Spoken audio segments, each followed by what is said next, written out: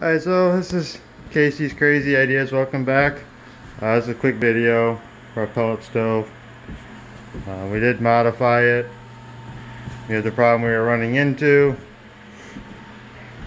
was during the really cold temperatures, after about 12 hours, it was running dry. We're pretty close, and we're having a hard time with our jobs to keep it full from time to time. So we decided to change it up a little bit and add an additional hopper that holds probably 25 additional pounds, and that gets us through. Obviously it defeats some of the features on it a little bit, but rather the house stay warm than come home and the house is cold.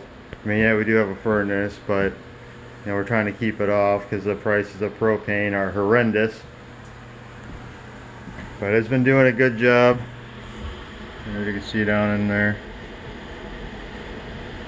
we got probably 3/4 of the normal hopper left.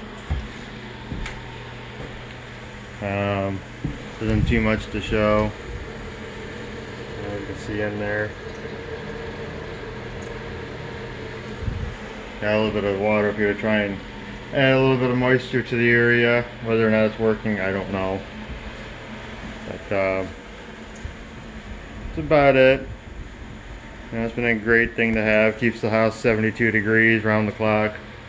Clean it out every 2 to 3 days. It's typical maintenance. We use hardwood pellets, 40-pound bags. Nothing fancy. We try to keep the harder stuff because it burns better. But like I said, it's a short video. It was about $2,700 or so to install.